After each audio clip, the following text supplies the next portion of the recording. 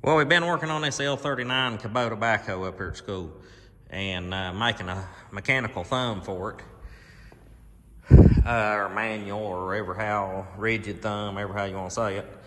But got it set up for 3 different adjustments. Got a good heavy duty thumb with some teeth on it. All this is out of 3/4 steel, welded to flux core primarily. There's a few welded to pins in, and there are bushings in with solid wire, but most of it's dual shield flux core. But it'll unpin here, take this link out, fold it up, and pin back into that spot, which I'll put some pictures in here of that setup in the video. But it works good. Heavy duty, I think it'll hold up for him. I made some cardboard templates as patterns for most of it. And in case they ever have to make another one for somebody, we'll be able to. But I'll add several pictures in. I'll try to get some video here after a while. Once the students get over here, I'll get one of them to video me actually using it a little bit and demonstrate it for you.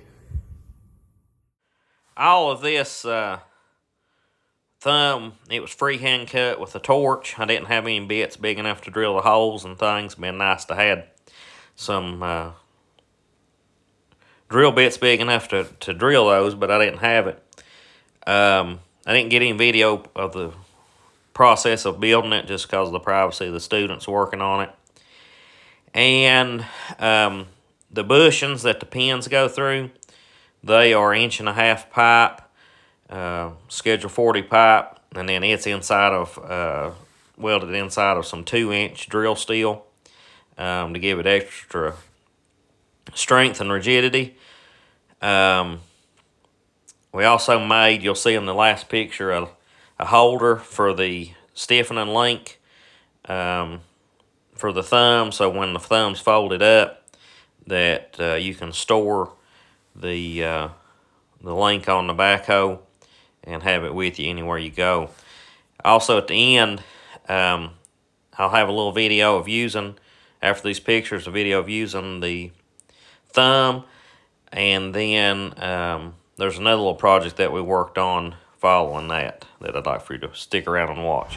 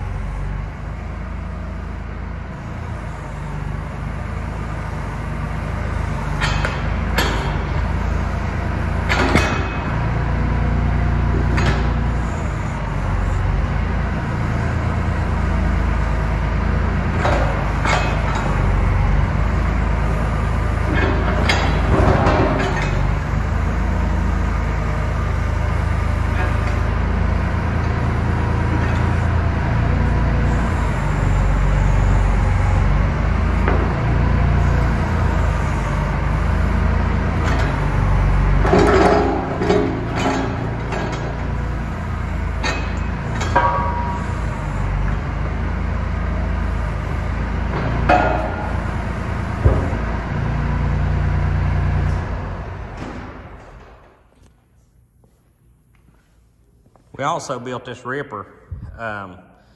It's going to be used for Little League Baseball, and they originally wanted me to weld teeth onto the blade, and I didn't want to do that. So we made these brackets to where it'll hinge, and it sort of works like a root rake on a dozer. So when it's pulling forward, it pushes back against the blade to rip with. And then if they want a back blade, they can set it down and it'll fold forward and they can back blade the smooth ground, or they can unpin it and take it off. I thought that would work out good, and that's all hardened steel and stuff too, so it shouldn't be under wear out, especially with this little 1210 Ford. But I just hated to ruin a scraper blade by welding teeth on it, so I thought we'd make them removable and kind of make it multi-use, multi-purpose. But I think that'll work out nice.